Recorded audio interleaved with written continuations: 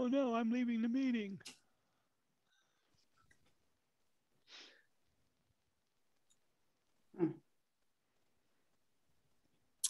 Good evening. This is Mike Ungerman, and I am the Central Florida Computer Society Linux SIG chairman.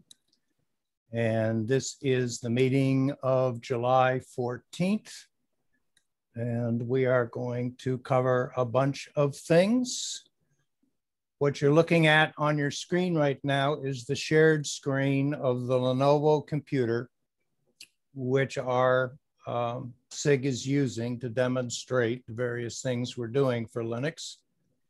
And here is the agenda. Whoops, wrong computer, left hand, right hand. All right, famous last words. There we go. Okay, here is the agenda for tonight. So we are literally in the informal discussion.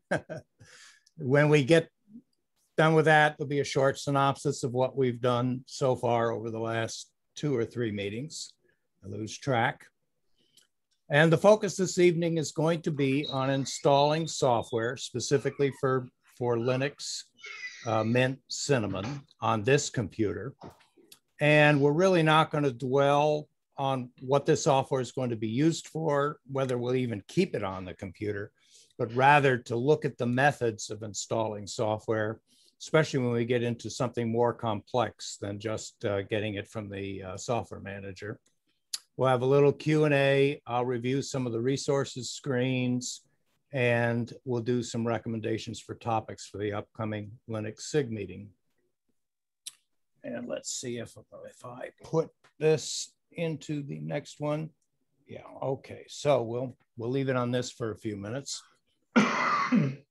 So to date, okay, we formed a SIG about 3 months ago, purchased a Lenovo notebook computer, and proceeded to download the necessary Linux Mint distro.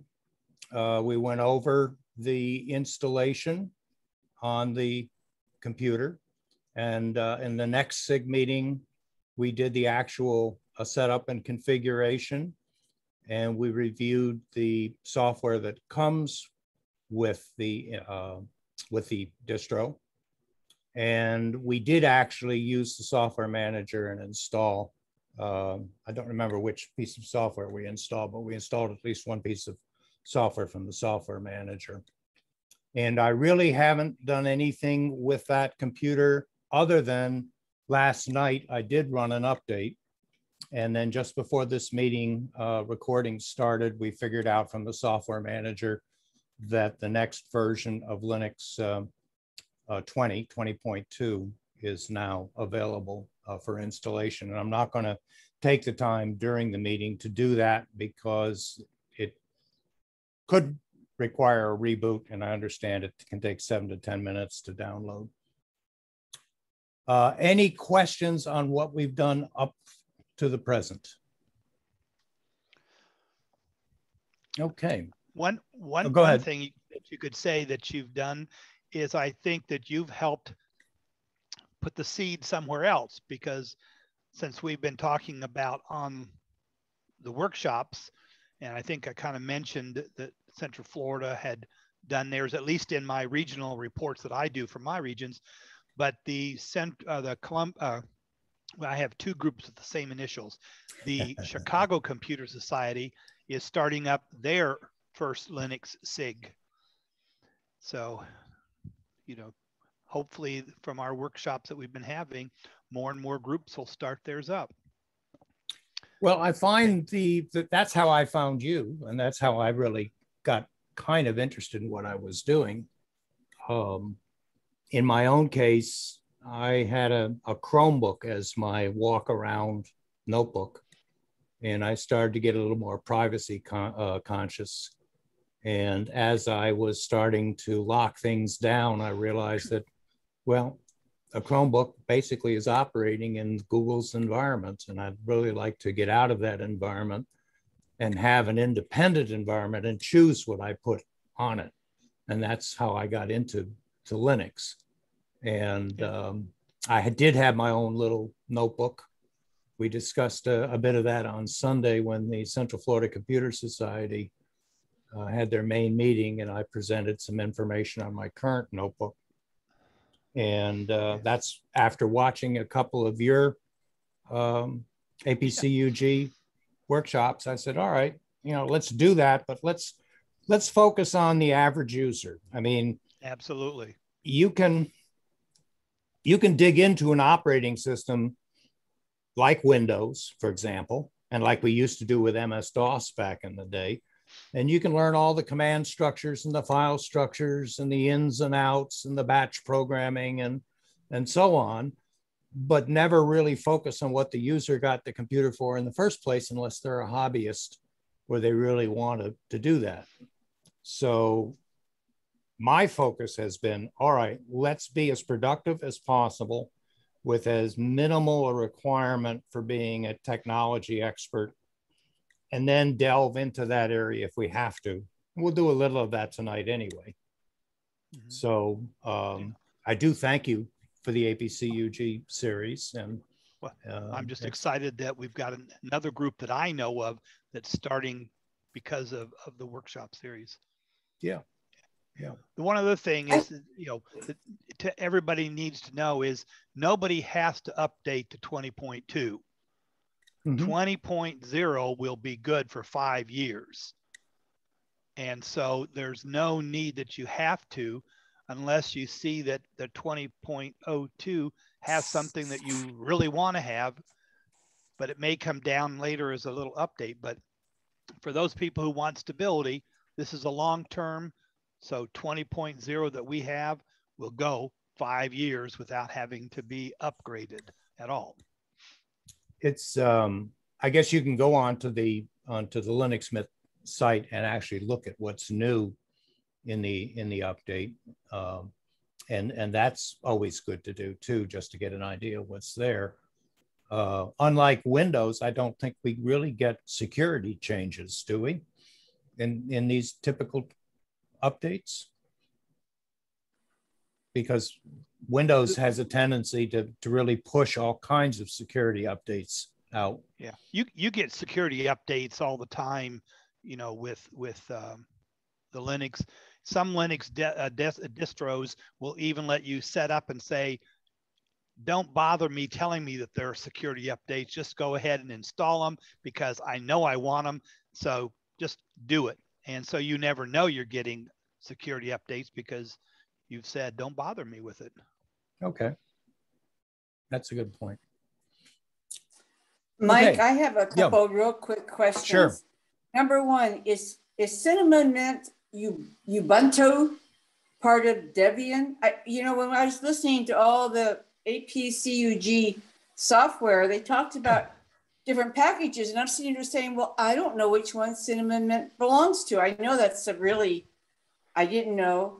And then the second question has to do with the update. Would you then download that ICO and do the etcher to expand it and then do it? Or can you just click on update to 20.2? Answer to the second question, yes. Answer the first question, I go to John. Yeah. Now that's the whole thing. One of my big presentations that I do is why are there so many cars? And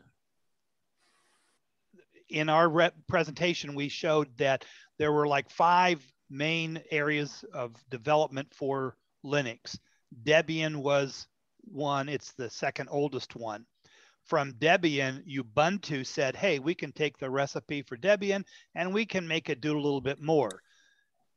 Later on, Mint said, hey, we like what Ubuntu has done, but there are things that we don't like about Ubuntu. So we're going to make a version of Linux based off of Ubuntu, which is based off of Debian, and make it better. And then there are other people who will be taking variations of all those. So basically, we are all part of the Debian family and Debian process. And Cinnamon is just one of the desktops that are out there. And in terms of Mint, they have chosen to feature 3 of them: Mint, Mate, which is what I use, and XFCE. But there are about 12 or so different ones that you can have, just like you can have 12 or so different versions of the Ford cars and stuff like that.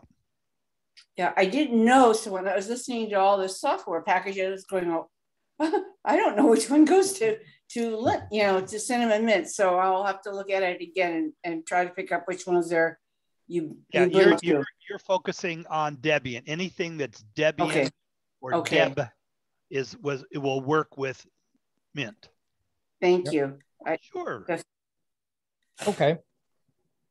So, well, let's talk we're going to talk about packages and installing and so on. So you'll see if you're looking at your side of your screen with participants, you're about to get the right side with my lit up headphone as I turn to my left and address the notebook, which is sitting over here. So you can choose to just have a little bit of me in the corner or just minimize what you see on your screen. So tonight we're going to look at installing first from the software manager, and I'm going to add the Chromium web browser to this installation. Then we're going to download a Debian package, and that will be Opera, which is another web browser. Then we're going to download an app image. And an app image is a compressed image with everything needed to run the program. All the files, all the supporting files, everything is there. So you're not installing it in your system, you're just literally running it. And I found an interesting flight simulator. I think it will run on this notebook. I don't know. I tried it on one of the desktops and then on a great big screen. It looked pretty impressive. And then there are programs that, even though you can download the package, that without going into the terminal and making a lot of entries to make that package run, if you run an installation script, it'll access what you downloaded and then install it for you.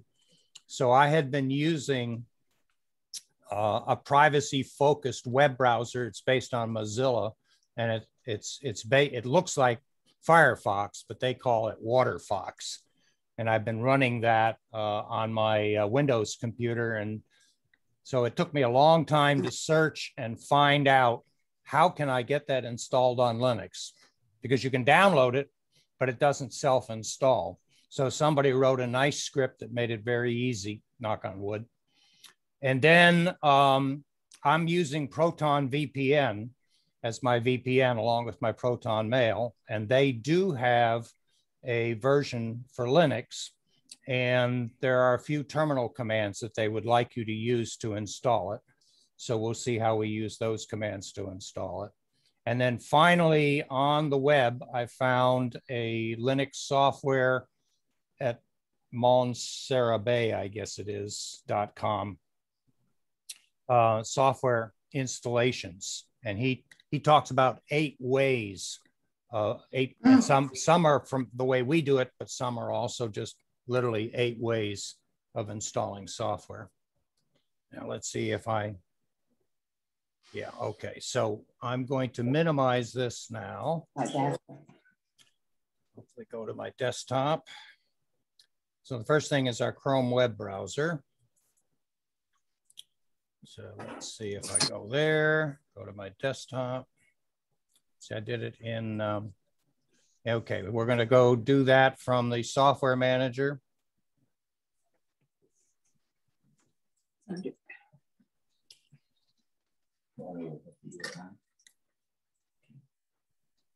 Probably should get my glasses. This, by the way, is the new software manager. It installed with the updates this morning. I didn't really notice that much of a change, but then I really wasn't looking for specific changes. But we'll just search for Chromium. A word about Chromium is many of you have used Chrome as your primary browser on your Windows computer. And this kind of goes back to what I wanted to do with my little personal notebook, is I did want that compatibility, but I didn't want it to be in the Google environment. So Chromium is actually an open source project, and it's available to be installed on its own. Is that both in Windows and Linux? To be honest with you, I haven't looked for a version in Windows, but that's a good question. I don't know, John, do you know? Yep, it would be in, because that's what Chrome came from. That's what Edge came from, and that's what Brave came from. They all came from Chromium. So can you download a version of Chromium for Windows 10? Yep. Okay, good. All right, well, you can see this is a straightforward, all we're going to do is say it's install, and it's going to install it for us. So it's the easiest way to do it.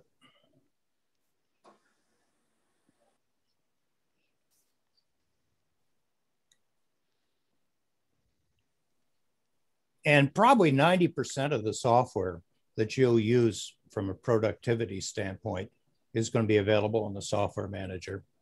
Last month, we also took a look at the Synaptics package manager, and it's another software store that's on Linux Mint.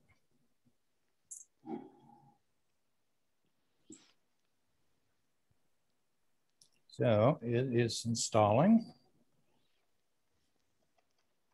Now, maybe here's a good question. While it's installing, John, as I was researching today for the Computer Society and myself, different ways of changing where cache files are located, I realized that a lot of the entries that control not only where things are located for a program, but actually control how the program operates in Windows is in the Windows registry. Now, what does a package do in Linux? I don't think Linux has the registry concept. So how are all those settings, how are those settings stored? Are they just within the group of files and folders that it installs itself? It's my understanding that a lot of them, are included in config files that are kind of, out there. And, as you were doing all of your work, my little, kind of chuckle at the back was, that's a lot of work because Windows takes up so much room. Yeah. With Linux being so small, I've never ever worried about moving the cache here or there. I moved my home directory to a separate partition or a separate hard drive, but I never worry about that. I've got the swap, if need be, and it's just so small. A whole distro installs in 10 gigs, and so even on 128, and they just don't junk up as much as the other ones do. Okay, so we installed Chromium, but unlike Windows, you say, well, wait a minute, it didn't give me an icon. Where did it go? Well, let's first start and find where it put it. I could hunt for Chromium, but 9 times out of 10, it's going to be sitting here under Internet, and there it is, Chromium web browser. So we know it's installed. So I'm going to right click on it, and you can see that I can add it to the panel. So I'll put it down on the panel, and there the little icon shows up down. Well, okay. There again is because I've co-hosted the panel. Oh, no, I see it. All right, it's there. The bottom of my screen has got a big rectangle in it, I see. But there it is on the panel. All right, again, if I go and want an icon for it, then I right click on it again and I say add to desktop. And there we go. And if I want to bring it up here, maybe organize it under Internet applications, and then I could run it. Okay. So we'll go back. And let's see here. Okay. There are other web browsers out there, but it's a good example of Opera is another one. Some of you may have heard of it, some may not. So, the one owned by the Chinese.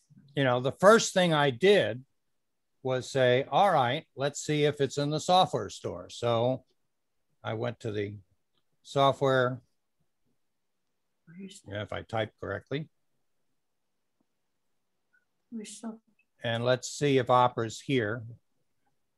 I know it's not, but let's see if it's here.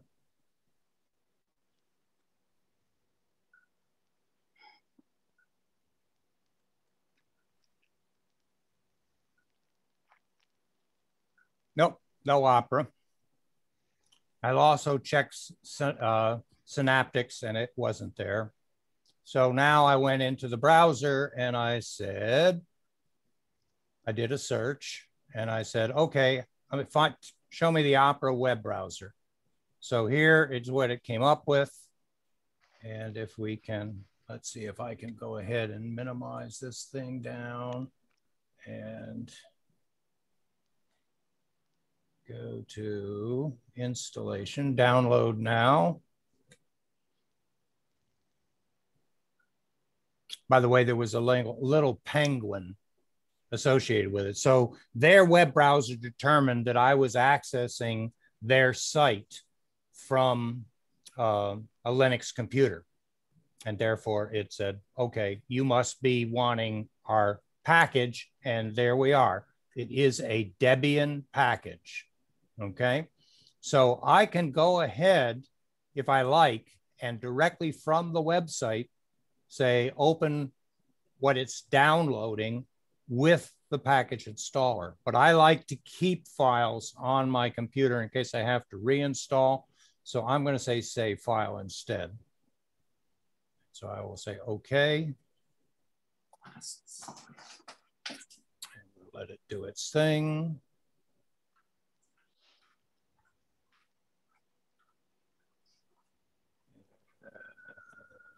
Let's go. Okay, so I want to go back to my desktop.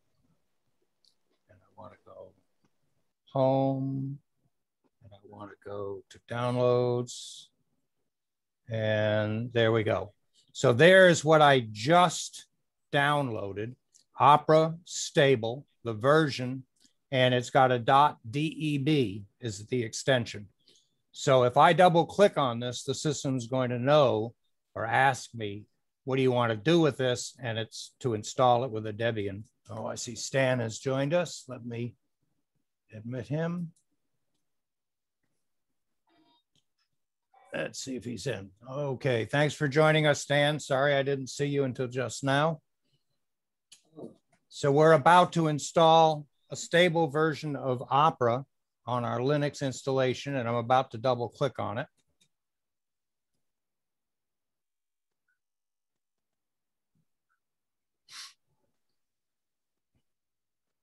It's thinking. Here we go. It says, okay, here it is, and install package.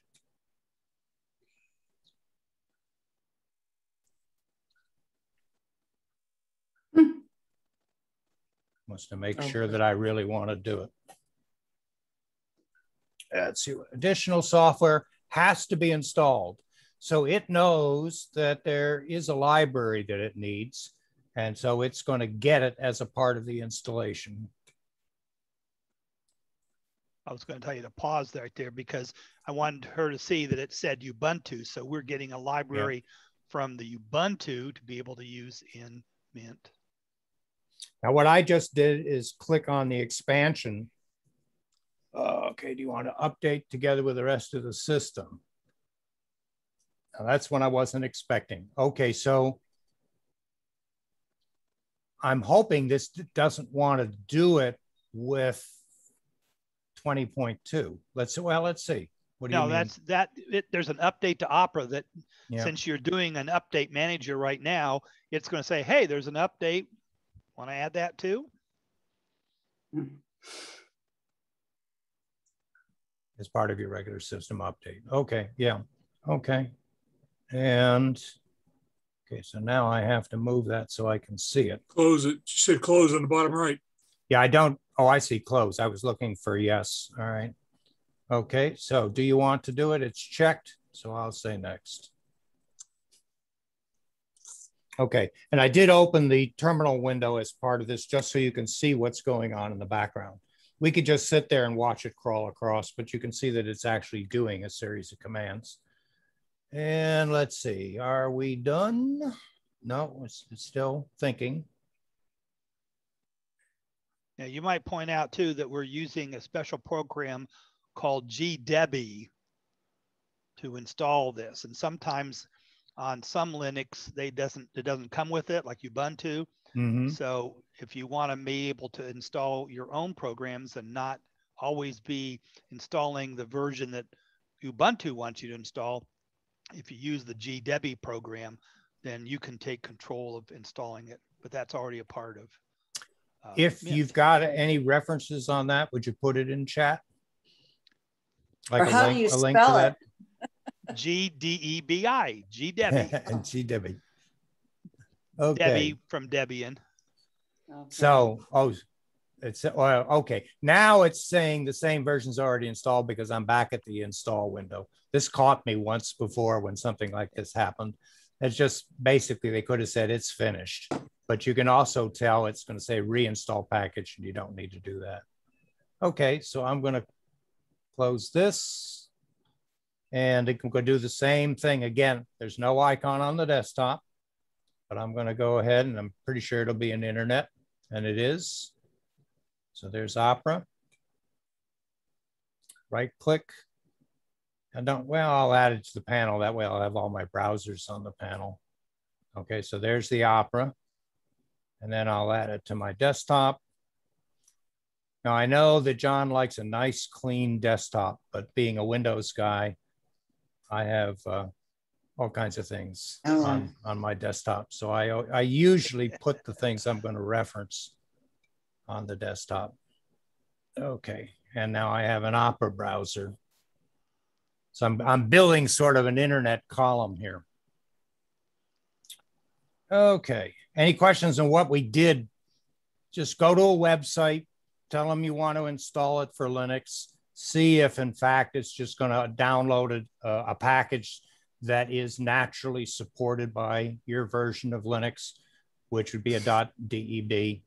And in our case, we downloaded it, but you could have just say install. It's kind of like in Windows, when you download an exe file and you get prompted, do you want to run it or do you want to save it? And I almost always save it first, sometimes even scanning it. Absolutely. Okay, so if something goes wrong and you lose your internet, right? Well, then you can't get it again. Okay, so now we're going to take a look at an Apple image program, Flight Gear Flight Simulator, or not Apple, but App Image. I keep doing that. Let's see. I see APPL. Oh, that's Apple. No, App Image. App Image. Okay, so back to the Firefox, and we're done with this guy. So I'm going to get rid of him. And I was looking around for app images, and there's actually a library site that's got thousands of app image things on it. So when I found it, I just went ahead and said, all right, I'm gonna try this. So all kinds of support. If you're a flight simulator person, all kinds of support on this website, more than you probably want to know. But I will say, when I did this for my desktop and said, all right, I want to run it and see what it looks like, I got a Cessna sitting on the runway with the brakes locked and the engine off in Iceland, at Keflavik, Iceland, with the volcano smoking in the distance. And I said, all right, well, I want to fly it, And I said, well, what do I do now? And literally, you got to figure out what you have to do. I mean, if you got the manual, you figure it out. But this thing simulates every little detail of the cockpit of a Cessna airplane, right down to turning the keys on, turning the avionics power on, turning the magnetos on, setting the throttle settings, and it's quite extensive. It may be too demanding for this notebook. I don't know. But anyway, we're going to try to do this. Okay, so let's see. I really want to see the here we go. Download for Linux. And what I wanted to get was the app image. Now, there is apparently some other ways of installing this. A Launchpad PPA. Have you, John, do you have information on that?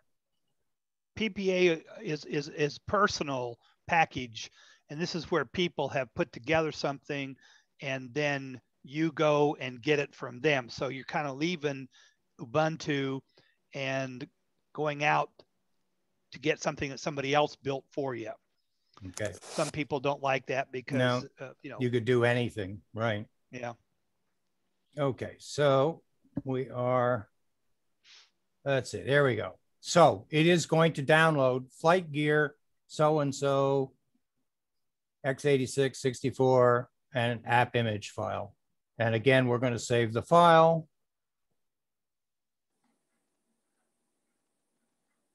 I'm used to seeing an arrow show up here showing the progress of the download. Maybe I'm seeing it here. There you go. Ongoing downloads. There we go.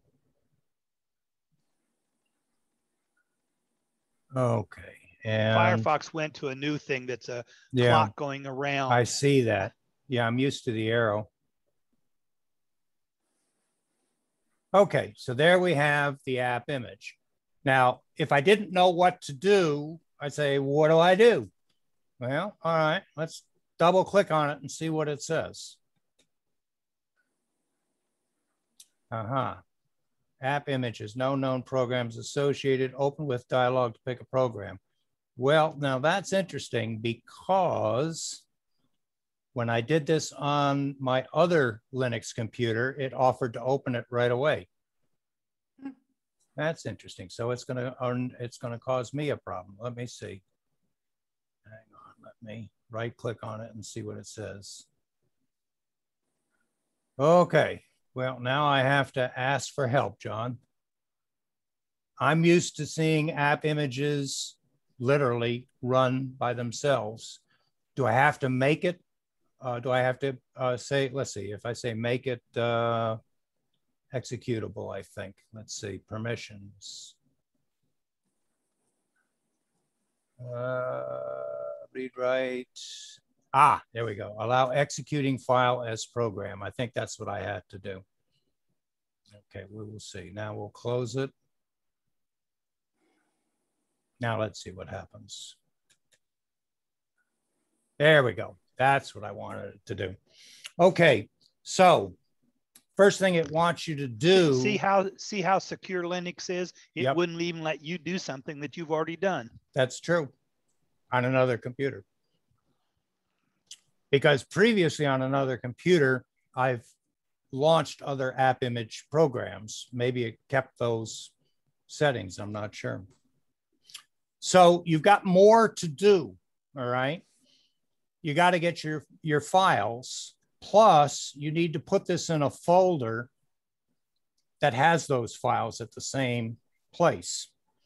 And I don't particularly want to go to the downloads folder every single time that I would do this. And I also would like an archive of the files, which I need to download. So let's download the archive of the data files that go with Flight Simulator.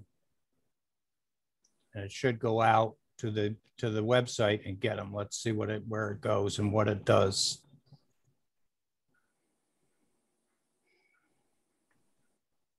Being a little slow tonight.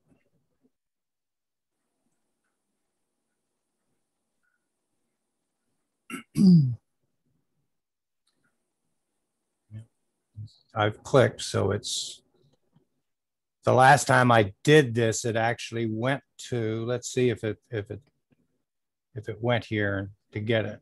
No, Yeah, because it actually went back to this and got those. So let me minimize that. Should still be trying to do it.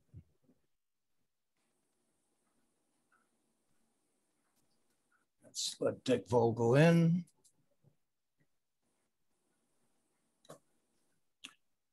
Welcome, Dick. We're in the process of installing a flight simulator on our Lenovo computer. There we go. Let's try again.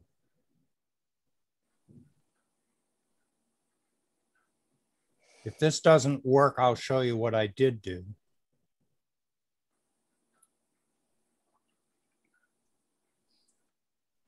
Let's see if it's going to.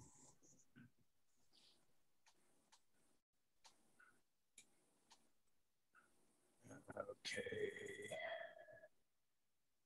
Let's see if we've got the resources for files. On my other computer, it went and gave me the files. Release 20.3, scenery. Download, downloads. Well, I guess it's under release, I think. Let's see.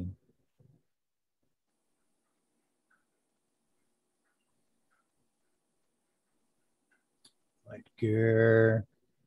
Here we go. So this is where it took me. When I clicked on get the data files, it opened up Firefox for me, and then it took me to this page. So I've just manually browsed there. So this is what it wants me to download. Now notice that this has an extension of TXZ. So this is basically a compressed tar, which is an archive package format. So I'm going to click on this. Don't click. Oh, I was going to say download, but all right. Yeah. I was just going to say that I wanted people to see, or you wanted people to see, that there was an exe file. And new people need to know that exe files will not run in Linux. That's another reason for security. So even though it showed like 4,000 people all got that one, that's the one that everybody gets. If a Linux person tries to get that one, it isn't going to work. Yep. Okay, so I'm not going to open it in the Archive Manager. I'm going to save it in my Downloads folder. Now this one could take a bit. So let's see how quickly. I do have a reasonably fast system, and let's watch the little display. Like the one that Huey has? No, not like Huey. I've got 800 down and 800 up. I've got about 180 to 200 down. Let's see how fast this is doing here. Okay, it's about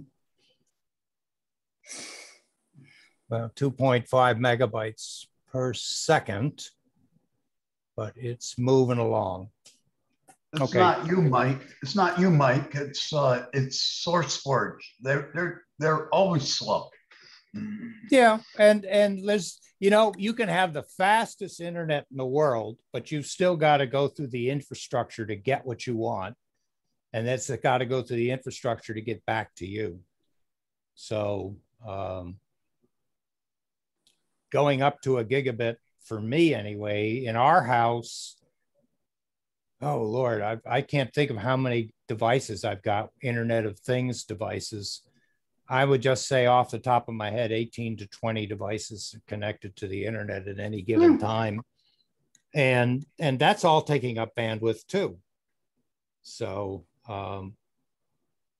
let's see, 11 minutes, huh? All right, well, while it's doing that, let's go to what I was going to show you as to what I want to do with this package in order to make it work. So let's go back to the desktop. Let's go back to downloads. Okay, so here is our here, and this is what's coming down. It's just not complete yet. So what I'm going to do is I'm going to copy this. And now I'm going to go home. And actually, I'm going to go to File System. Yeah, I'm going to go to File System. Where's my apps? I thought I had an apps folder. Make a liar out of me on this computer. Okay, so since I don't seem to have it, I'm going to check one more time. Go up and just hit home, not file system. I'm used to seeing APPS in here, and I don't see it. So I'll just make one.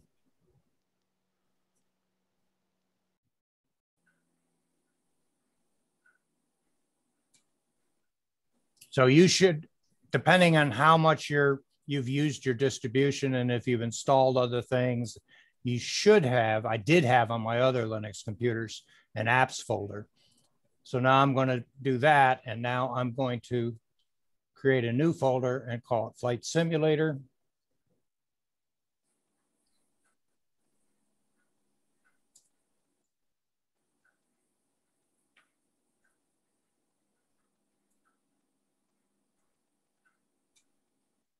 Go into that folder and paste in here. Now, once that's in place, I can put this on my menu, and I can also put a desktop icon for it.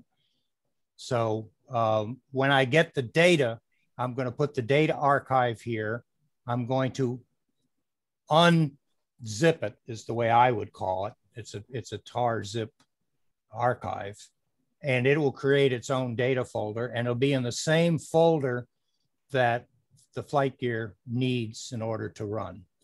So I'm just going to leave, well, let's see, I need to go back anyway to downloads. So we'll go back to downloads, and it's still doing its thing, and it's still doing that. Okay. So while it's all doing that,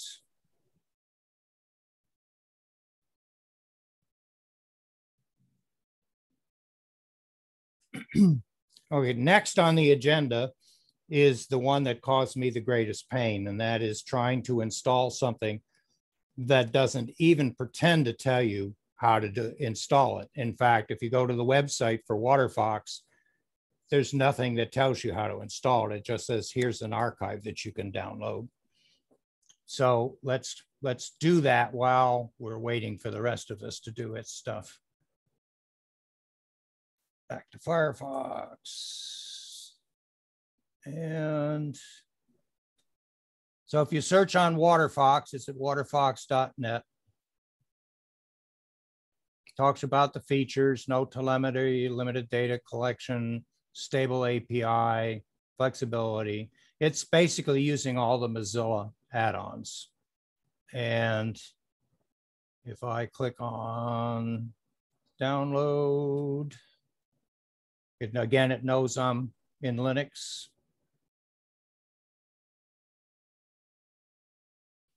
And again, we've got an archive that has been tarred, and it's got a slightly different compression utility.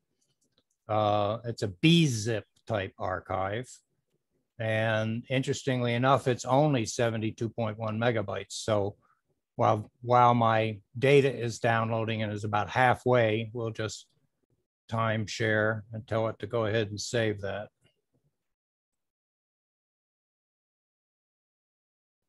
And then we will check the progress.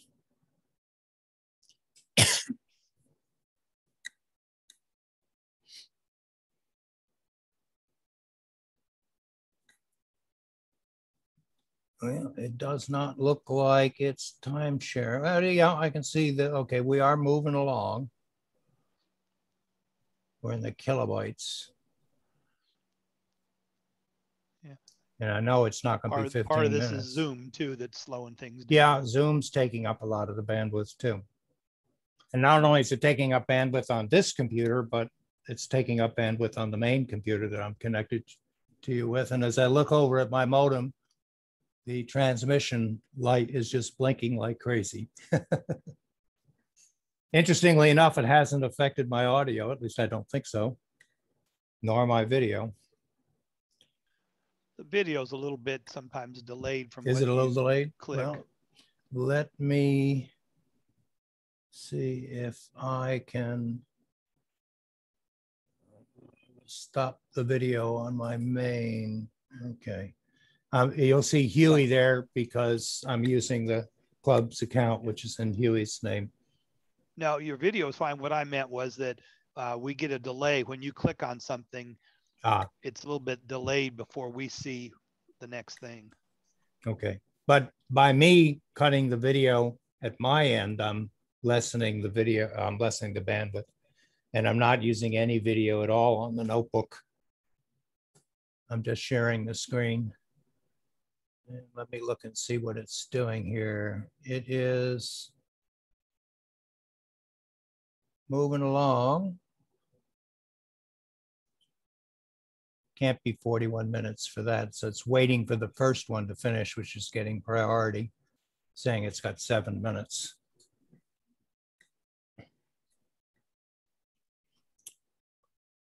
WaterFox as a browser, as I said, is based on the Mozilla project, just like Chrome is based and Edge is based on the Chromium project. And Firefox used to be open source and independent software, just as OpenOffice was.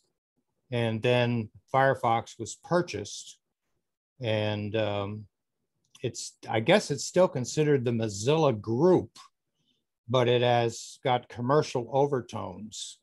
And the people maintaining Firefox have decided that they're going to go into the moderation mode, and they're going to start tracking data and posts, and perhaps even censoring things that the browser is used for.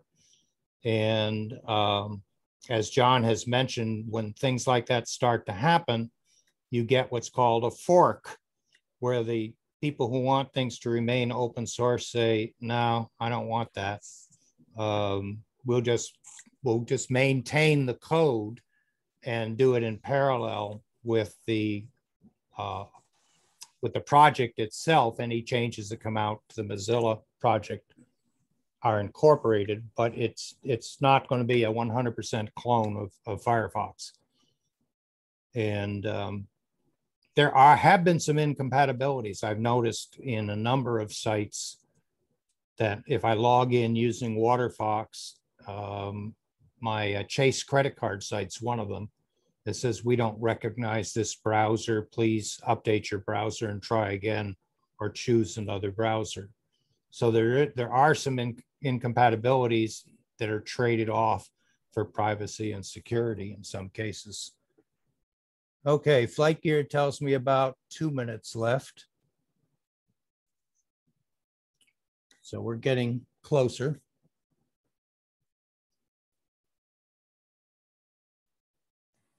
Do you pay for the Proton browser? Proton, well, Proton Mail is the foundation product. It's an email system. It's free in a basic form, which, if I remember correctly, is like 150 messages a day. So I go, everybody can find out all about that in 2 weeks. Right. Yeah, that's right. So I went ahead and bought a premium account. So yes, and as I recall, it's a little over $5 a month for the next stage up, and it pretty well gives you unlimited sent and received, and it gives you 5 gigabytes, is it, John, of storage? Something like that. Yeah. John's going to do a APCUG workshop this month on Proton Mail. So you may want to register for that. But anyway, her question was about a browser. Browser, go ahead. Yeah, and there's no browser with Proton. Right. But it does have a VPN, and VPN works the same way. As it has a basic free account, which has limited servers around the world. And then if you wish to pay for it, again, right around $5 or $6 a month, it has a premium service, and you get hundreds and hundreds of servers all over the world that you can use, including in the United States. And then if you want super security, they then route it through either Switzerland, Sweden, or Iceland, and then to your server of choice in the United States. It slows things down, but if you have the need for ultra security and what you're using the internet for, and it doesn't slow me down that much, probably about 40 megabits a second up or down rather, and about 8 to 10 up. So for doing email and file transfers to private file transfers, things like that, it works pretty good. And then if you're a gamer as I am, then you can choose one of the server that's available that's a higher speed. But if you decide you're going to get a combined package, you can get both the premium Proton Mail and the pro version of the VPN. And as I remember correctly, it's like about $7 something a month for the two together. And I chose to do that. Okay, we've slowed down again, telling me a minute and something for the database and an hour for the WaterFox, but that WaterFox is going to speed up as soon as Flight Gear finishes. So it should. If it doesn't, shame on me. Actually, I can go to my other computer and with a flash drive and just get it and copy it if I need to. But let's see what's happening here. 35 seconds left. We'll see if when it finishes the data, the other one speeds back up again. Well, we said it was going to be in real time, folks. So we're in real time.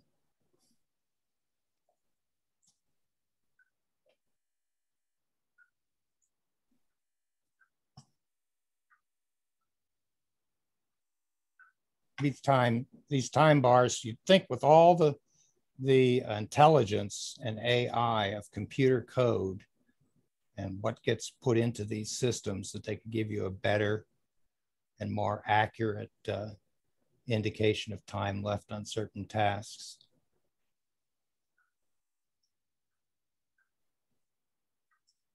The watched clock. Open file. Okay, so that's telling me that's ready. And let's see if the other one starts speeding up. Yeah, there we go. Much, much better. Okay, so both of them should be sitting in our download folder here in just a second. I'll go ahead and go to the download folder and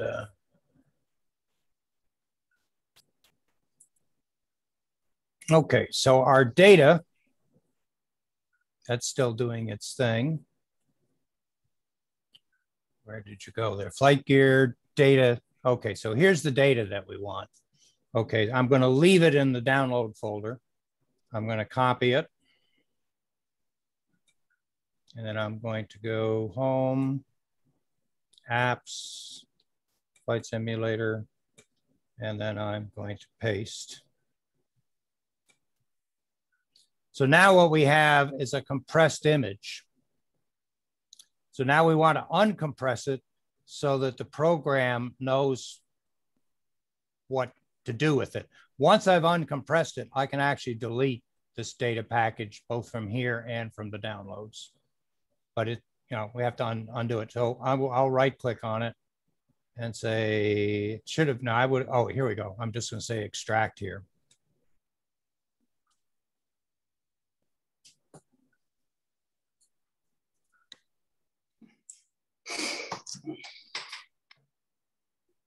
You notice we do a lot of waiting with computers. Please wait. Yeah. While you're waiting, I thought Opera was owned by the Chinese and it wasn't real safe to use. I think it's Russian, if I remember correctly. At the time, I didn't know that. And it was back when we were using a Kronos True Image, which is managed by the Russians, and also Kaspersky Antivirus, which is managed by the Russians. And of course, they all say, "Oh no, there's no influence at all of the Russians on what we do." So I don't use Opera that much anymore. The only reason I did this was to show what you would do if in fact you had a package that you wanted to install. The actual creator of Opera gave it up because he was just too tired and it was a lot of work to maintain and everything. So he turned it over to the development team. And then a few years later, he wasn't happy with the direction they were going. So he got his old recipe out and he said, I'm going to make it like it's supposed to be. And that's where Vivaldi comes from. So if you want to do a better one, then Vivaldi would be better than using Opera, just like LibreOffice better than OpenOffice. Yeah. Spell spell that one. V-A-L-B-A-V. It's the opera. That's where the joke comes through, that Vivaldi is a operatic composer. V-A-V-A-L-D-I. It's a real good browser. That would be probably my second choice. And what's your first choice? Right now I'm doing Firefox and Brave. And I'm using Brave much more also. Brave is a Chromium-based browser, but it's got a lot of security features. I think I said they could send me their ads, and apparently there's no way to get rid of that. It was a big mistake, so I haven't used it since. In their setup area, there's a whole list of boxes. Yeah, I know. And all they'll let you do is take the icon for their ads off the page. It doesn't eliminate it. You can't delete it. Well, uninstall it, and reinstall it. Well. And use a different email address. That's the problem. Yeah. Different email address. Well, there are a number of services out there that will give you a temporary email address. I think there's one called 10-minute email and temporary email, things like that, where the address lasts for 10 minutes. So you sign up, you get it. It's got some weird prefix and a .com or something on the other end, and you could actually go to that address and receive email if you wished, but it's just there so that you can put that into a form that says, we need your email address to let you download this product or something along those lines. Okay, so now we got the data. I don't need, there's the data, okay, flight gear data. I do not need this archive anymore. So I'm going to delete it and free up space. And when I'm done, I may actually go delete it from the downloads folder. Now, this should, in fact, recognize this data and start the program. Let's find out. Double click. Okay, so I still have to say, tell me where. Browse to download, copy your files on your computer. Yeah, okay, I still have to tell it where it is. It knows I'm here because that's where I started the program. There's the data file. I'm going to say choose it.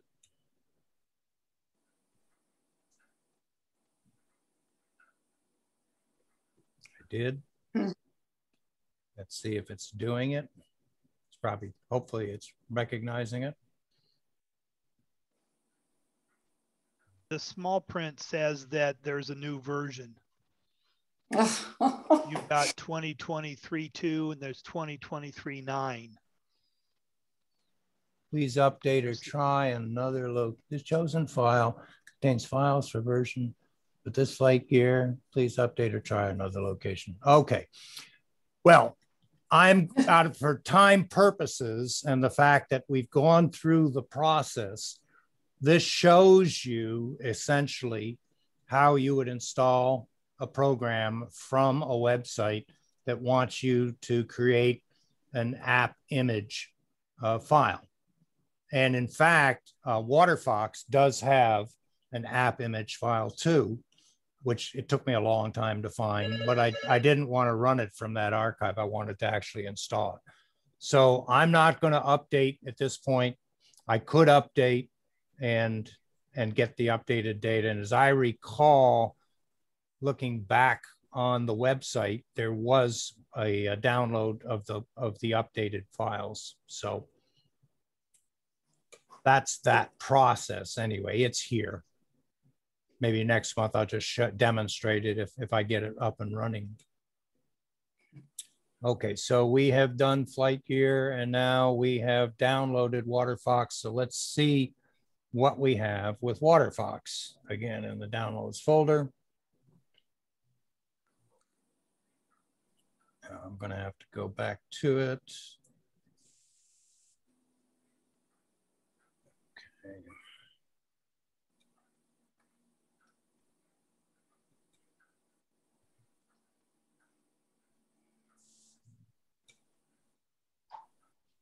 Okay, so now we have the same thing. We have a WaterFox archive, and I'm going to keep that archive and I'm going to move it into a folder under apps, just like I did with the app image. So I'm going to copy it. I'm going to go back to home, apps, new folder, WaterFox.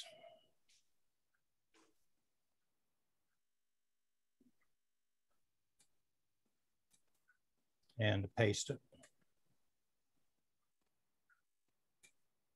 Now, I honestly don't recall whether the script that I have works with WaterFox as an archive, or I have to unarchive it first and get a file folder. But we'll go back to downloads, and I'm pretty sure that I put that. Yes, here is the install WaterFox script. So I'm going to copy that one into the same folder. So did you write the script yourself? No, it took me hours of searching the internet to find it.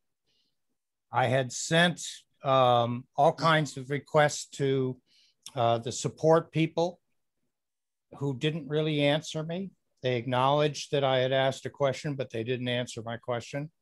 And I said, come on, guys, I've got Linux Mint. How hard can it be to install? You know, and they say, oh, we give you everything you need. Yeah, right. Okay.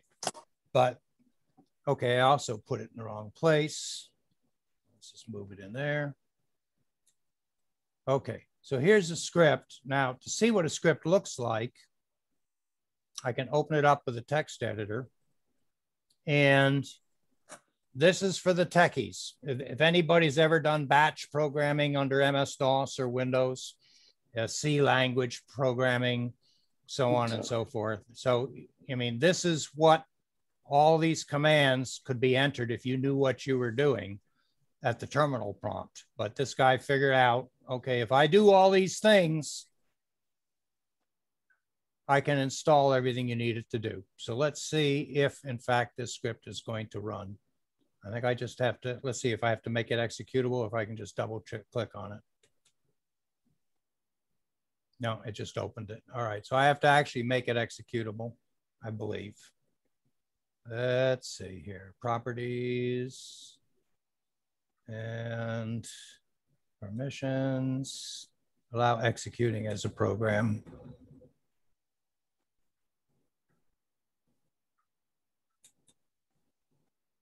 Yes, I want to run. Now, I don't remember if I said run in terminal or I just said run.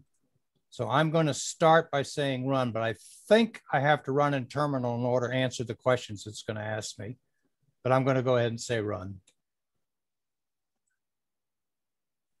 And I was right. Okay, so let's do it again. Run in terminal. Okay, which package are you interested in? So it wants to know I want one. What do you want to do with it? I want to install it. See, now it's going through the script. Because I put that folder in the same location as the program itself, it now knows where to look for all the data.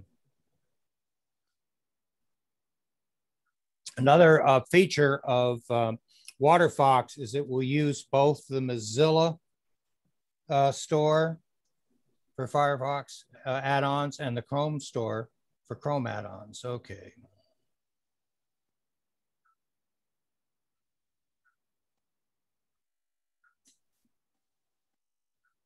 Yes. Do you wish to add it to a desktop shortcut? Okay, this one I found out it's better for me to put the desktop shortcut than to let the script put the desktop shortcut, because when the script put it on the desktop, it keeps asking me every time, this is not executable, do you want to execute it? So I'm going to say no in this case. That's based on previous experience. Do you wish to remove the app image package? No.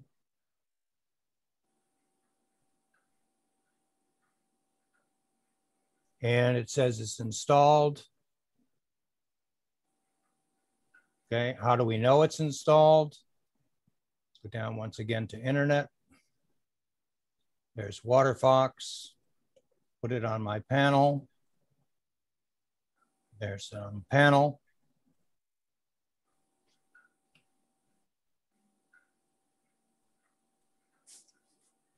It's that guy again.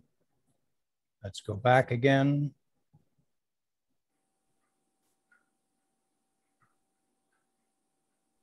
And put it on the desktop.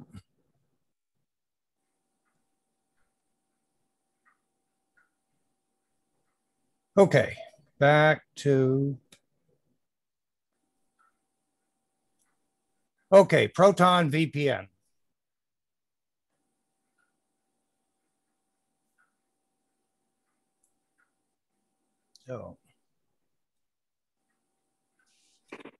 So to download Proton VPN, you want to go ahead and set up an account. You would go to the address that's on your screen, protonvpn.com, and you would create a free account.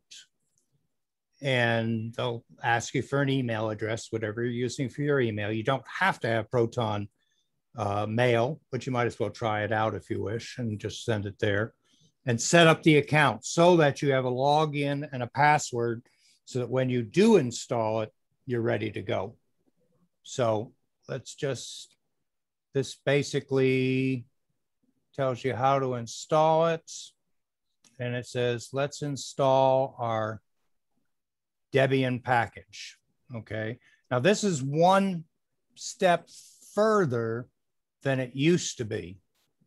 So they now do have a package. So let's just go ahead and download it. There's GDebi, John. How about that? Okay. That was very quick. All right, let's see. Double click the package to install the repo using your default package manager. Okay. So we will go Proton VPN stable release, double click. I may not have to use the terminal at all, in which case I lied. Okay, install package. Yeah, I remember going through a whole bunch of steps, which is what I really wanted to do.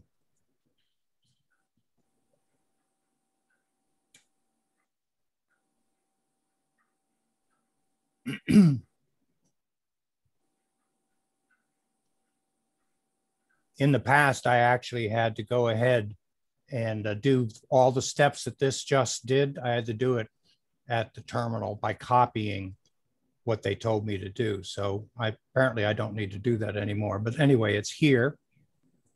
It's installed. Let's go back. Okay.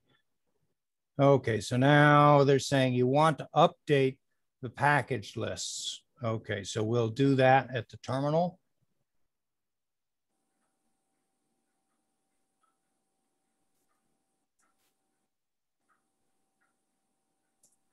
Oops, fingers, sorry.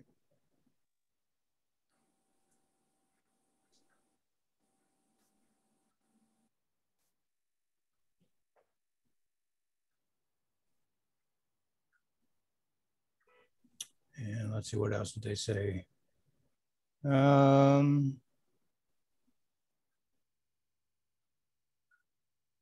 it's interesting, the package updated. So open, enter, yeah, we did that. Install the Linux app. Well, we just did, I think. Let's take a quick look and see.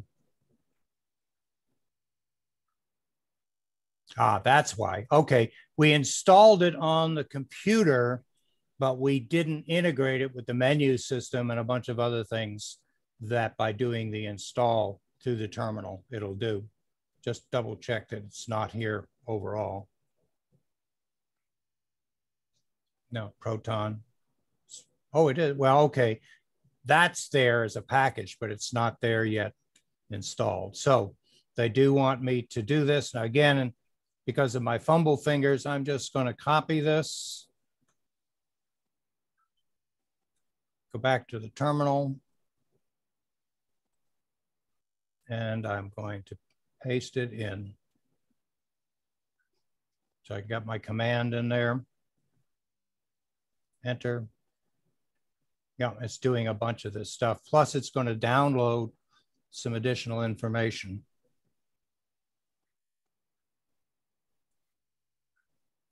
So this is a good demonstration because a number of programs and packages are going to do an awful lot more than their complete package is providing. And so in order to get it fully integrated with your system, they want you to go ahead and run a series of terminal commands. And as long as they give you those terminal commands on their web page, you can just copy and paste them in without really knowing what you're doing. And in many cases, I don't know what I'm doing. So let's see if it was, I guess it says it's all installed, it can be run. So let's see now if we see it there. So let's look under Internet. And there it is. Proton VPN, there it is. Okay. Again, I'm going to add it to the panel.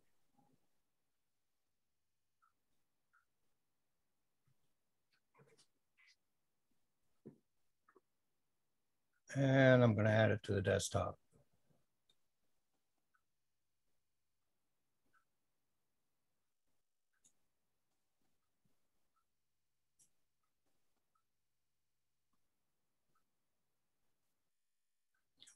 Give me the desktop. Thank you. Okay, there's Proton VPN. I'll go ahead and put it in my internet chain. And now, if I wish, I can start it up. Because I'm in the middle of the conference and I'm not sure what that's going to do to my connection and the rest of it, I'll at least start it, but I'm not going to log in and do everything else that's necessary to set it up. Yeah, that's what they want you to do. So they want you to log in. I did set up an account. I did set up a password. You'll log in and then it'll have you connect. And perhaps in a future session, if you guys are interested in VPNs, we'll take a look at some of them and we'll go through the procedures and do all of that. So let's see now if I can quit this. I don't see an X up there to quit it. Do you have it on your toolbar? Yeah, let's see. I could just go on toolbar and close it. Correct. Close. Yep. Because there is no X on that. Yeah. But you have to keep it running to keep it used. Well, you know, being a Windows guy, I'm always looking for that. Okay, so let's see if our link is good.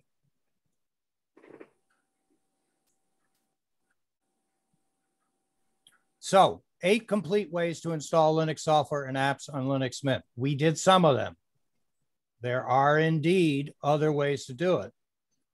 There are actual zip files, even though we did download packages, which I call zip, but there's actually .zip files out there where they would want you to download, unpack it, right click on it, extract here, and then run it or do whatever's necessary.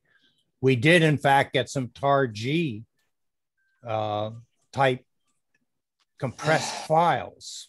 Okay, and we downloaded them, we unpacked the archive, and then we went in and installed it. In fact, that's what we did with no, Proton VPN wasn't, it was a DEB package, and they're telling you how to do that. And then, let's see, completely install, condition. Yeah, we did have a tar BZ, if I remember correctly. That was associated with the flight simulator. And we did not do an install package from it. Now, this makes me wonder if we could have forced WaterFox to make an install program if the necessary information was in those archives. That if we could have actually opened up that WaterFox folder and then do a make sudo make install. I'm not sure. I've never done it. Not that familiar with it. We did do install a Debian file, and we did do a script install. We did not do a bin file install. And again, maybe in WaterFox, I remember seeing a bin program in there. There was a waterfox.bin in that folder. And perhaps if I had opened it up in the terminal and given the command change modification, chmod, and allow an execution mod. Remember, you saw a box that said make executable. That's the same kind of thing. Make it executable, and then the file name. So maybe that would have done it. Something. The bin file is to Linux what the exe file is to Windows. Good. Well, maybe that's why the WaterFox people said, hey, it's obvious. All the information's there. Just run it. Sure. Okay. So maybe if I go in there and say chmod plus x waterfox.bin, the thing will run. Who knows? We'll see. And I wouldn't have needed all those script. We'll see. I have not done a jar file. I've not come across it, but there's pretty much doing the same kind of thing. It runs under Java, and they're telling you to make it executable and to run it. And there's the easiest way. So we come full circle. 90% of what you see out there will most likely be in the software manager and in the software store. And if not, it may be one of the ways that we saw tonight for doing this. Okay. Most of what we did was wait, but some good information, I hope, for you. And I will take questions on what we did. Yeah, I'd like to just make a point to, especially to Donna and any newbie, you don't have to do this. You don't have to do it. The software store makes it so easy. Running a deb file, so easy. I myself, I don't do app images or the other names that, Ubuntu has their own snap pack and somebody else has a different one. I don't do.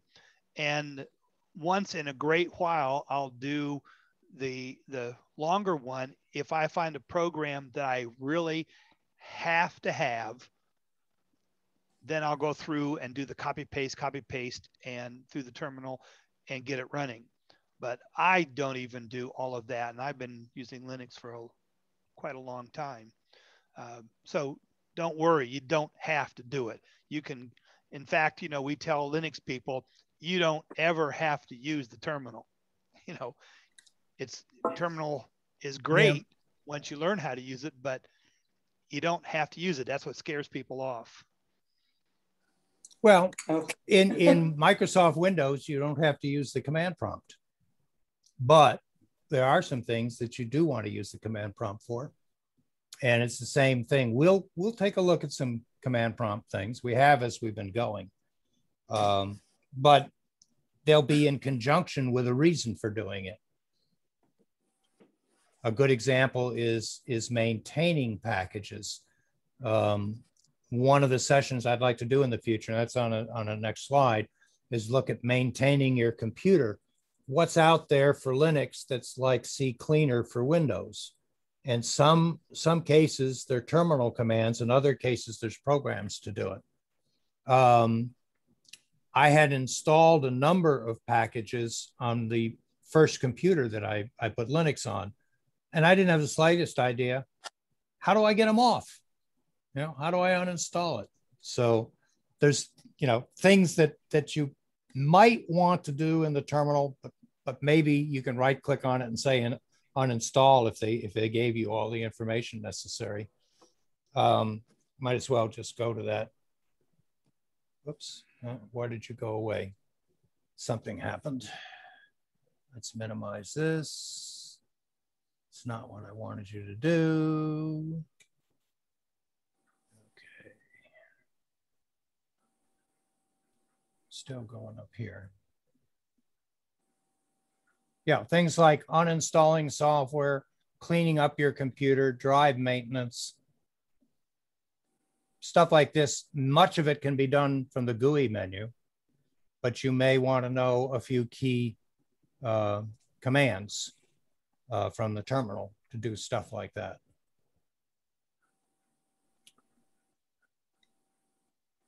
Okay, what else can I say? Most of what we did tonight was because I looked for things to install that weren't in the software manager. And then I had to figure out, how do I install them? Many of the questions were answered, as John has a very good, I think it was number 4 in the series of the workshops. No, number 5 in the series of workshops that talks about the software stores. And that's an excellent video to watch. I've asked for the supporting materials if I can get it from Judy and to share with this SIG. But if you go through and watch number 5, Wednesday workshop, Linux workshop number 5, you'll see what John's talking about by going to the software stores and getting the software, if it's not available immediately from the software manager, when you go look for something. And again, 90%, it's, you know, if you're using your computer for mail and browsing in a browser, and maybe put a VPN on it, maybe if you want it, and that's basically it. You don't really need to add a lot of stuff that isn't already included with the distribution, especially something as comprehensive as Mint is. Some people consider it a lot of bloat, but it's got a lot of good stuff on it. All right. So I also know, on the APUG workshops that were done, there was a follow-up of PDFs and the chat. But if we weren't there in attendance, we can't get that. But maybe someone has a copy, they can say, this is from lesson 2 and 3, 4, 5. Because I know they always send a PDF and then the chat, which answers more questions. I have asked for number 4 and number 5. And what I've been doing, I know I'm gaming the system, John, but what I've been doing is, if I can't attend the workshop because of conflicts, I can always put Zoom on my phone, which I have, and take 5 minutes and log into the workshop, say, hello, Judy, I'm here. Unfortunately, I can't stay, but please keep me on the list for the supporting materials and the link. And she does. She's very good about doing that. Yeah, you're special, because if you came in for 5 minutes, we wouldn't give it to you. Ooh, wow. Nasty guy.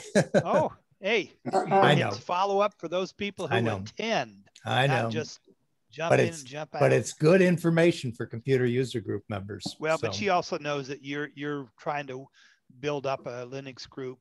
Yeah, so. I appreciate that. I do appreciate it. Okay, so the upcoming Linux workshop number 10 is the 20th. If you have not registered, there's the registration link on here, and I will, right after this meeting is over, I will send this Impress presentation to everybody. Now, I'm assuming everybody's got LibreOffice and Impress. So maybe what I'll do is I'll export this as a PDF, and then I'll send the PDF out to everybody. And that way you'll have all these links and stuff. So is Impress part of Mint? Impress? It's part of LibreOffice. Oh, it's like PowerPoint is part of Microsoft Office. Okay. But it makes more sense actually to go ahead and just put it out in PDF. And that way you can just open it up and much easier. Okay. And the links are active in the PDFs. Oh, wonderful. Okay. Hey, Mike. Yes, go ahead. I have a question. In Linux Mint, in the GUI, how do you jump to a specific file path in the OS? Like, say I want to get into a certain folder that isn't necessarily immediately viewable on my sidebar or something like that. Is there a shortcut for that? Okay, let me go over here. See if I'm still sharing my screen. I am.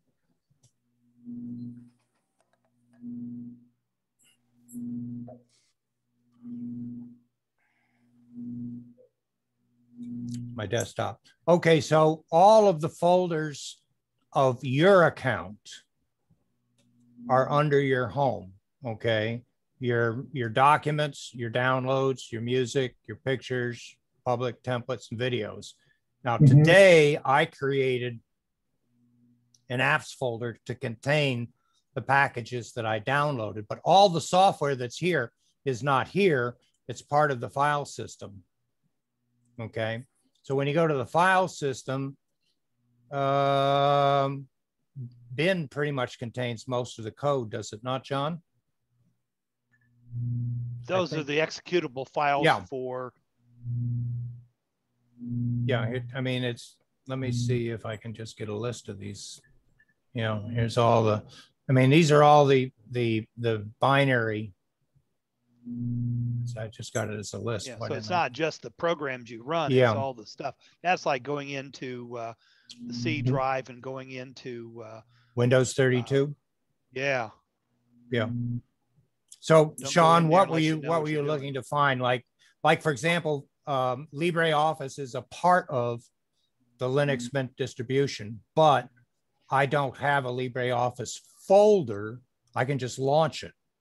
So if you wanted to say, if I wanted to go in and see all the stuff that's associated with LibreOffice, I want to, in the GUI, I want to know what a command is to be able to type in the path to get to wherever I want to go. It could be LibreOffice, it could be whatever, bin, sbin. How do I jump to that without, is there a command that I can type that'll bring up a window where I can just type the path in, hit enter, and it takes me there? Yeah, that's going through the terminal. Okay, so terminal is the only way to do that? Yeah, that's the only place to type. Okay. Now you can in the file manager, you can open it up and add, the full path.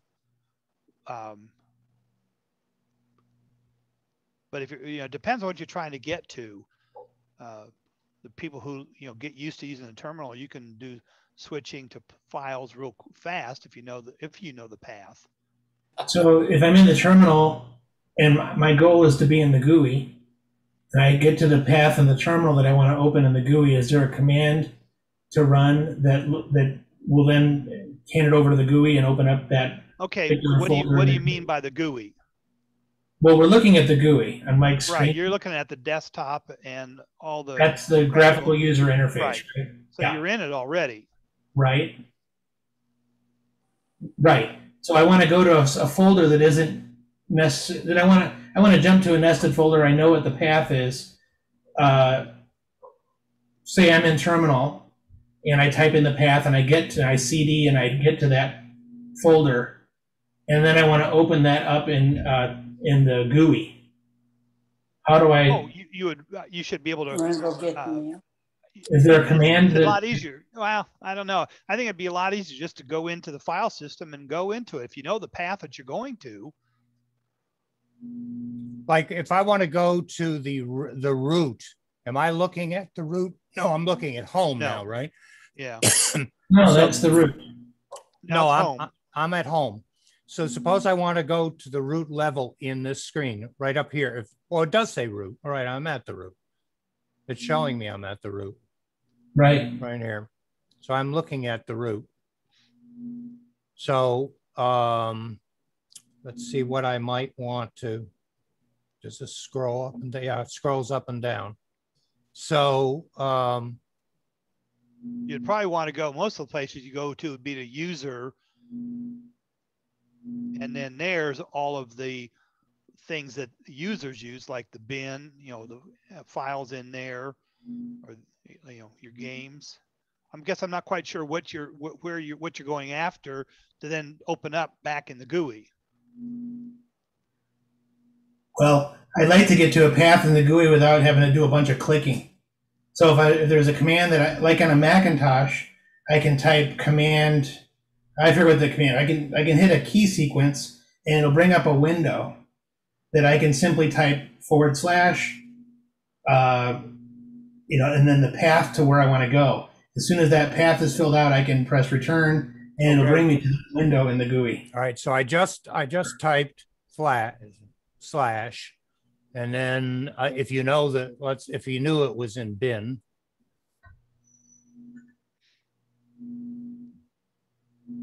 So how did you get to that? How did you get to that window? I clicked the search right here. Okay. Right there. And when I do that, it gives me two. It gives me two things. It says search for files and search content. Okay, I don't think we can search content from the file manager. I think we can only search for names of files and folders. So this search manager, is this another application? This is the file manager. Yeah, the file manager. Let me see what else I can, besides folders. Is that like Windows Explorer? Yeah. Correct. Mm-hmm. Yeah. Okay, so I'm in that.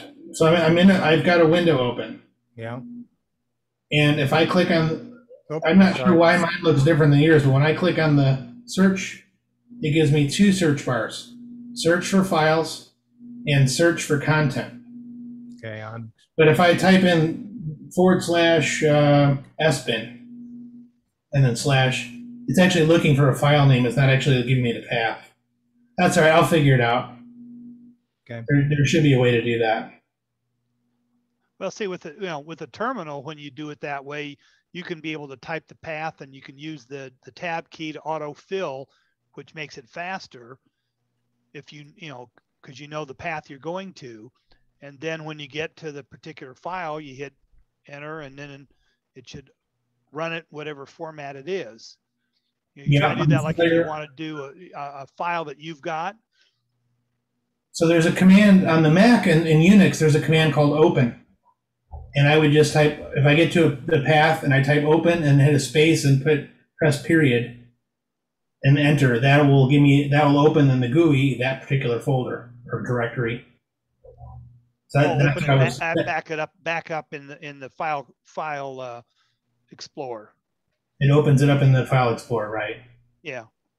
I'll tell you that it'll be there because Linux is based off of Unix, which is Mac. So Linux and Macs are cousins. So yeah, if you just, there are you can run a program. If Mike just types Firefox right here and hits enter, it'll start Firefox. In the terminal? Yeah. All right. So even though I'm at the root at the moment, but no, you're in your home now. Oh yeah, just.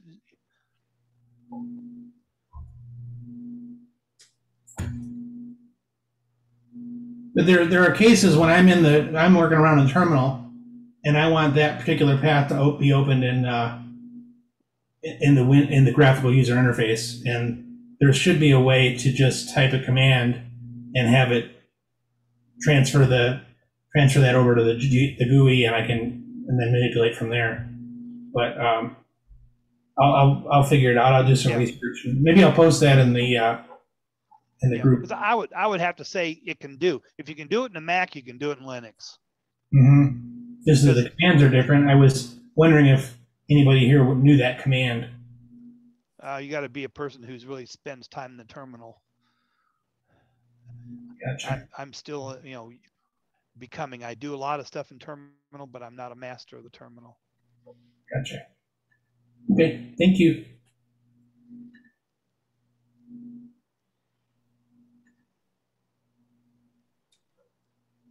That's what Orv's doing in the Wednesday workshops for the Linux. He's teaching a lot of the.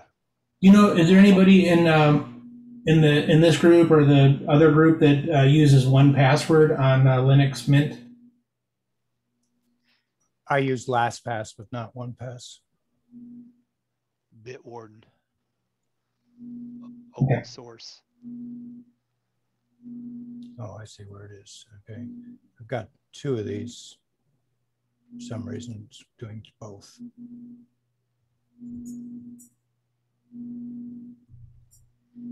That's what I wanted. Okay. Next on my list is when I first started looking at Linux this year, really, right after the first of the year, the first place I went to was YouTube. And anything you can think of, even Sean, what you're just asking for, you might find a video on how to access, how to search for files and or contents, either from the terminal or from the GUI, and just see if there's somebody has done it. Plus tutorials. There's tutorials on, especially on Linux Mint, there's tutorials on Linux Mint. There's multi-part tutorials. There's tutorials on individual subjects, such as using the terminal. There's tutorials on what we've been doing, getting started. It's not a new topic, and there's been authors out there putting things on YouTube for years and years. So hundreds and hundreds and hundreds of topics on Linux. If you've got the time, you can find it. John gave me 2 links today in an email, which I've put on here. The first is 3 flavors of Linux Mint, a review. So that's the 3 desktops. And then more oriented toward people that are thinking of upgrading their computers to Windows 11 and reasons for not upgrading to Windows and going to Linux instead, especially if you've got an older computer and it's iffy as to whether the computer is going to support Windows 11. And then I've gotten a lot of tips. I used to get tips from Facebook. Well, I've left Facebook. Okay, it's over and done with. It's part of my life that I'm not going back to. So I joined MeWe, which essentially is a clone of Facebook. It's got timelines, it's got groups, it's got chats, it's got pictures, it's got just about everything you can think of. And sure enough, it's got a Linux group, at least the Linux group that I'm in at the moment is just it's called Linux 3. So apparently there's been 2 before it. It's an open group. They maintain a little bit of control to keep, the trolls out of it, in that you have to actually post a post for the first time, and the moderators have to see the post. And once you've posted it, then they'll accept you into the group, and now you're free to comment or post as you like.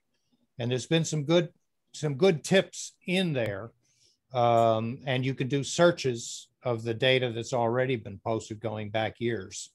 So I would recommend to you that if you're getting tired of Facebook and you want a safer location, safer in my opinion, give MeWe a try and check out the Linux group if you'd like to. And finally, I know that you're all here because I sent a link out to tonight's meeting in the Linux at Google groups, but it's a 2-way street. So John has already given me those 2 links above, even though he emailed them directly to me, you're all welcome to send an email to exactly that address, cfcs_linux-sig@googlegroups.com. We'll all see it. You can ask a question or you can give a recommendation. So if you also have a resource that you'd like to share with everyone, I would ask you to post your recommendations there as well. Comments at all from any of the other places that you've gone looking for tips and tricks in Linux? Okay. I just did a Google search and the command is xdg-open, and then the path that you want to open. That's a terminal command. Okay. xdg-open, and it's a standard command in Linux Mint. And you can do xdg space question mark and get the complete list of options as well. I knew you'd find it. I knew it would do it. There's several xdg commands. There's not one that's just xdg. Okay. So it's xdg you open? Said, xdg-open. Oh, dash open. Okay. Well, you were doing it to do the man page. You know, to find out all the commands. If you go in the terminal and do a search for, you know, man that, it should give you all the Well, it would be man space xdg-open. Okay. Right. And there's a man for that. Good. Yeah, if you think about it, when you go to the Windows command line, there's no real help for what you're about to type other than searching online for command help to get information as to what the various commands are. Right. So it's nice that it's built into the most terminals anyway. And xdg-open will actually, you can also open web pages that way if you wanted to.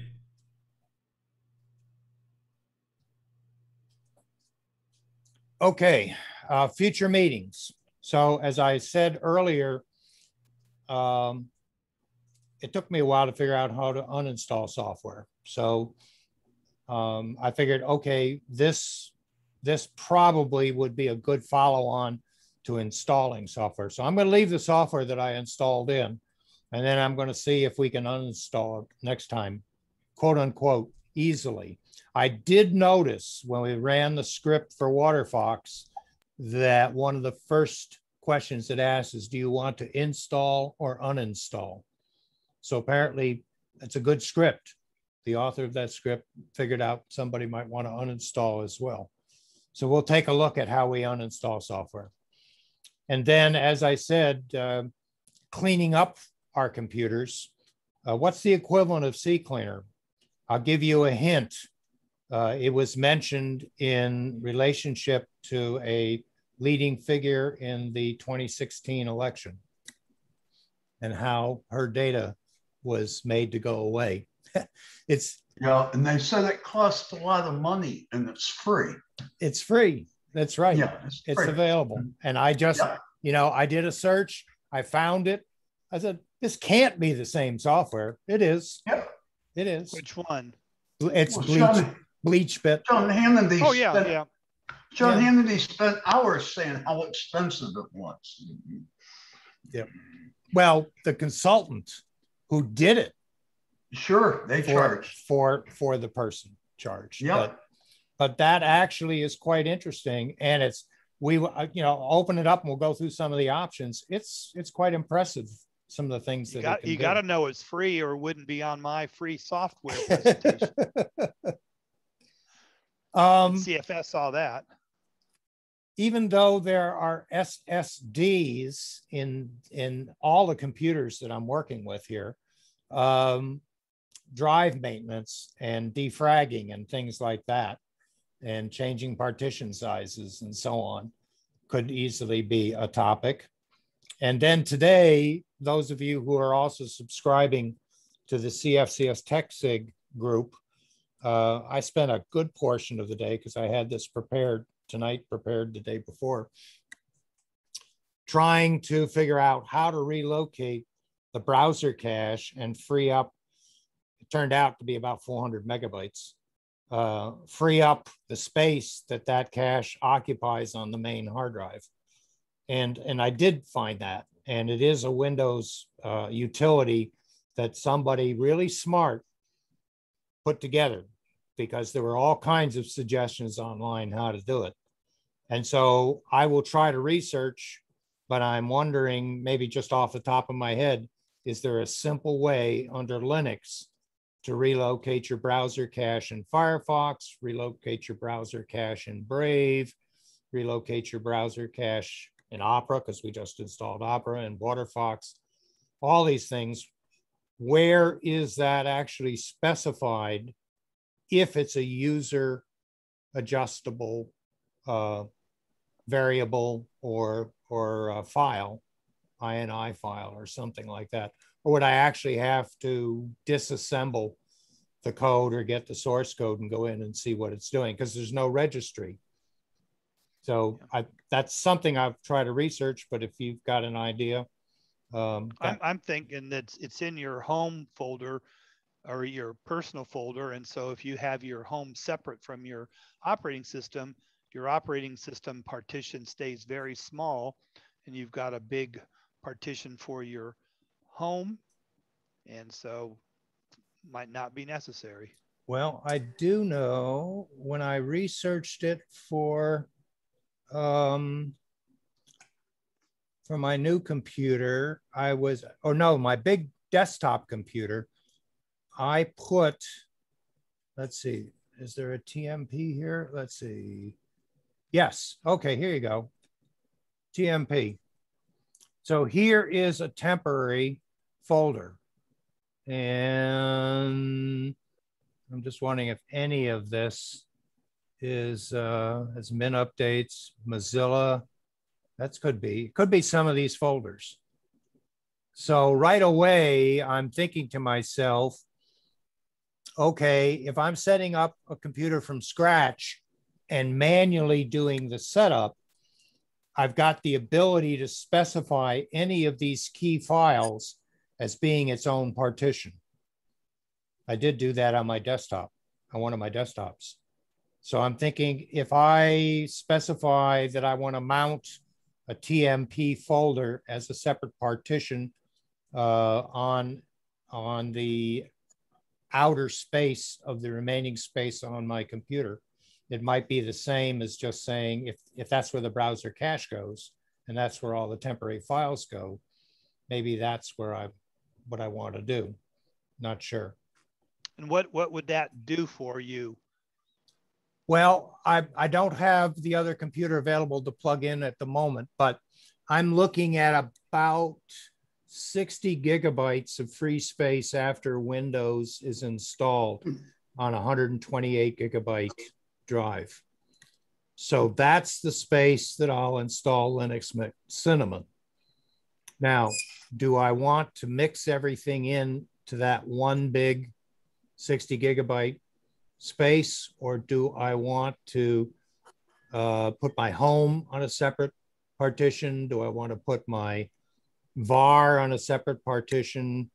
Do I want to put my bin on a separate partition?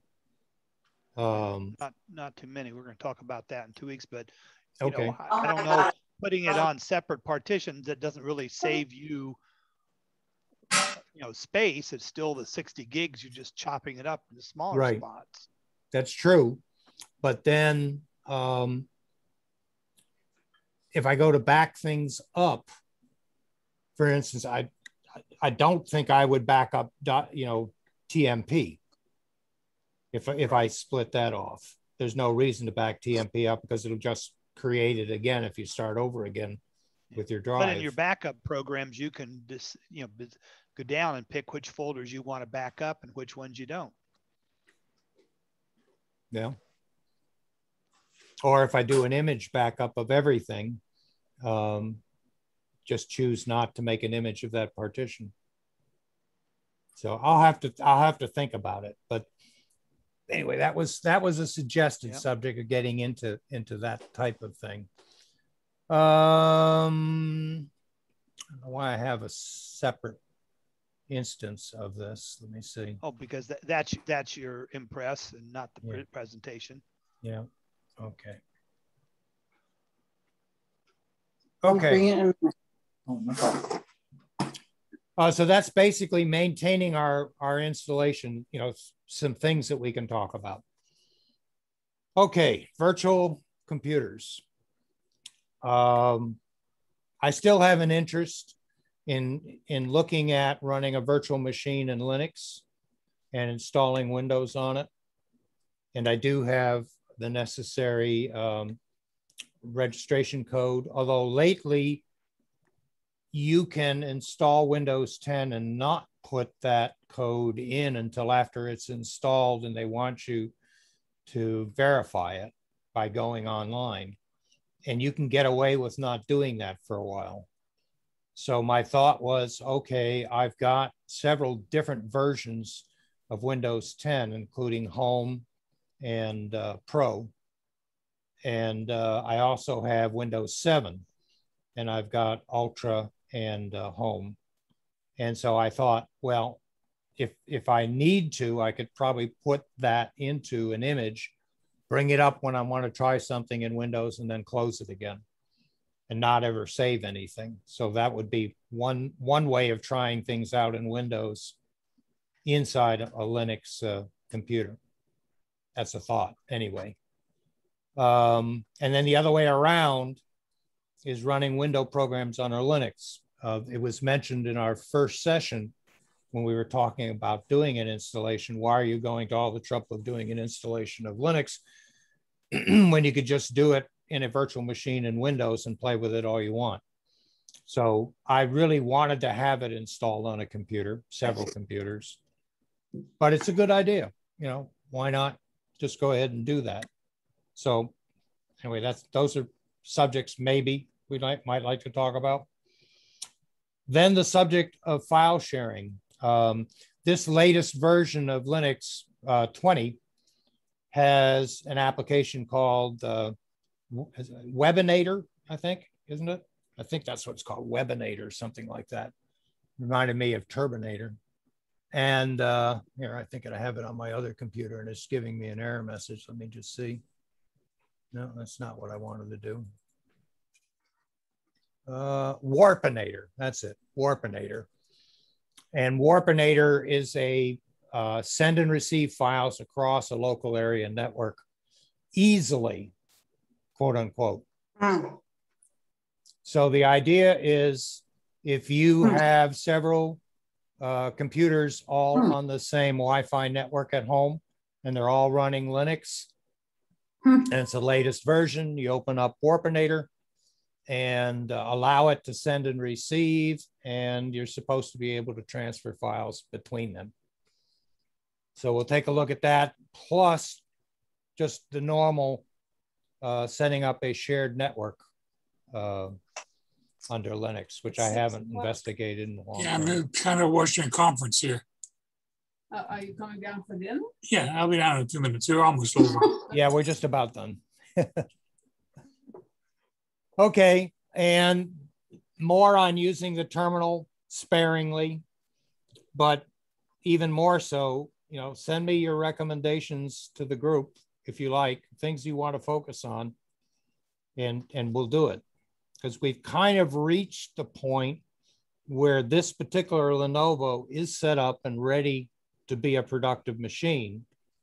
So it's kind of the stuff that's surrounding that, the things that you as a user would want to be able to do. I notice I don't have backup on here. We've talked about backup, but I haven't actually done one. And that probably would be under the maintaining or the drive, not even drive maintenance, it's data maintenance. And again, APCUG Linux workshops have excellent discussions of the backup methods and so on, which I really don't want to duplicate, but at least I can do some live backup runs and take questions on doing that. Comments? It all sounds good to me. Where are you, Donna, on But why don't you tell everybody what you have done so far on your computer? Very little. We had a freezer. No, seriously, very, very little. We had a freezer malfunction. And in the interim, we went and got a new freezer. We had to move everything. And then the garage had to be all rearranged because we have old refrigerators that hold wine. So we've been working full time in that garage pretty much. But I'm really interested in that networking that you mentioned, how to network between us all with the same Wi-Fi connection. And I'd also like when you do you mentioned something, but you didn't say partition. I'd like to see G-parted, a demonstration of that. So those are things that Donna, I think everything you mentioned. Make sure you register for the next week's workshop. Yeah, I'm registered. Then you're going to guarantee I'm registered. Anyway, you'll get to see it. Okay. All right. Then I'll see it then. But I'm interested in the network part too. That just sounds exactly what we want to do. And we don't know how to do it. We have this SanDisk 8 terabit thing that we could plug into the router, but we don't know how to set up a network to even use that. So there's a lot of things we just don't know how to use yet. If you have network attached storage and you plug it into your router, Windows should see it as a drive and Linux should see it as a drive without you having to do anything. In Linux, it should show up under file system and or under computer. And in Windows, once you turn it on and the file manager, open it up and under network, it should show up. And both, it should show up automatically. And about the only maintenance that you do with that, I know under Windows, it's going to install the next drive letter. So if you got F or G or H or something like that open, then you may want to go into the drive management under computer management and actually give it a drive letter. Typically what I do is set it far down in the drive, letters like X, for example.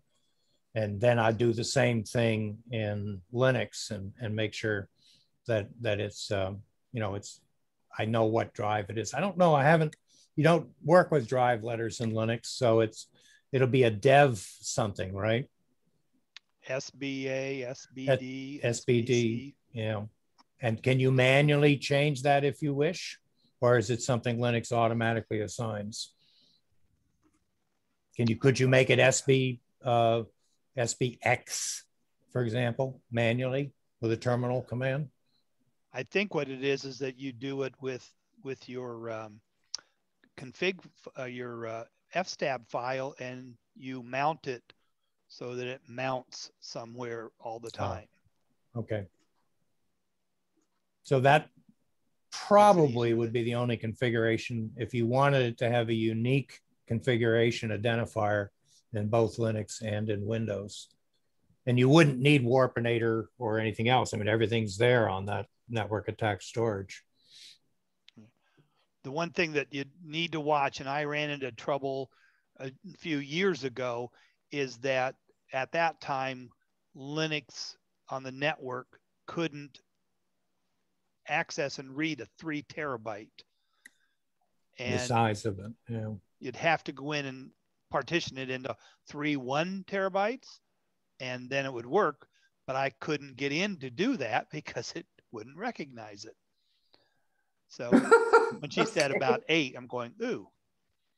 But then again, too, you've got file sharing easy enough with cloud that is very simple. Using something like pCloud, you just put the folder in that, you go to the other computer, there it is. But now, how much? But you're paying for that pCloud for a certain amount of storage, right? Donna, you haven't figured out who I am yet. Free John. I have a free. You have free amount, and that's enough for me. So pCloud is free. Does it work in Windows as well? Oh yeah. It's cloud, so it's cloud, And what you do is, you know, I have a P cloud and I have another one. And so you just use a number of them for storage at the free level. You know, you can do the same thing with your, you know, Google Drive or OneDrive, but I like the P cloud. And of course, Proton is going to have one. Yeah, Proton has a drive as well. You get it, but again, if that's it for now anyway, it's with the Pro account. Yeah, but yeah, go check out P Cloud. I use it all the time. I will. Perfect. Thank you. And the reason I like it is because it has the client for Linux too. So it installs it, and then I can just drag and drop files in. So that's what I do. I on my big machine, I create my presentations, put it in P Cloud, then I can open them up in my laptop. Wonderful. Does it also do Apple? I would think so. I can't guarantee because I'm not an Apple person. That would be fantastic. That would solve one of my problems. I have a one password manager that I use that's encrypted. And to get it to all the computers, Dropbox only lets me put it on 3 items. Right. Unless I want to pay them. And that's really all I keep in Dropbox because that's critical, those passwords. But if P Cloud would do that and we could pick it up on Windows and Linux and Apple, we'd be in heaven. Give it a try. I will. Thank you. Thank I you only for the keep tip. Dropbox to keep my Joplin, which is like the Evernote, because that's where it automatically goes to be able to do share. So I have a Dropbox just for that. Well, Dropbox tried to take over backing up everything on my computer. I had a nightmare trying to stop that. So I'm not happy about that at all. And then I'll get a message coming up. Dropbox wants to copy your desktop or something. I don't want any of that going there. So that's why I'm not so happy with Dropbox. And I learned, I guess, the hard way that Dropbox shadow copies the files that you load to Dropbox. So if you say, well, I'm going to offload my computer with physical files and upload them to Dropbox, there's a shadow copy on your computer of what's on Dropbox that it keeps synchronized. So you may not see it. And if you've actually installed the Dropbox app on your desktop of your Windows computer, when you double click on it, what you're actually looking at is the shadow copy that's on your computer. And if you add something or delete something, it then synchronizes and changes it so that it's online. And it didn't free up space when I tried to do that. So I just said, no, I'm not going to use Dropbox I don't like anymore. it. I don't like what it's doing. So I have the same thing. I don't like what it's doing at all. So good. P Cloud. Okay. Yeah, we will find it. I will check into it too. Thanks for the tip. Yeah, wonderful. Final comments before we leave? Anyone? Okay, well, thank you for coming. I hope it was productive. There was a lot of dead space in there, but I think all of us, including me, learned a few things because I didn't find exactly what I expected to find based on prior experience of using some of these techniques, but we worked around them and they're all recorded. I will when I stop the recording, I will process it and put it up on the CFCS videos website, and I will share that link.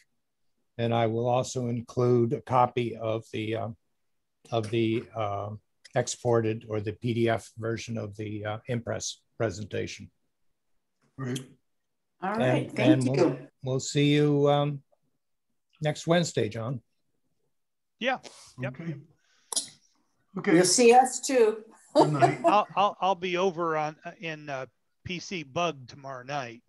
So whatever location that is over on the west coast of Florida. Sarasota, I guess, right? Yeah. Doing a little presentation of the free software for that. Good. Okay, guys. Good. Thank you all. Okay, good night. All right. Bye-bye.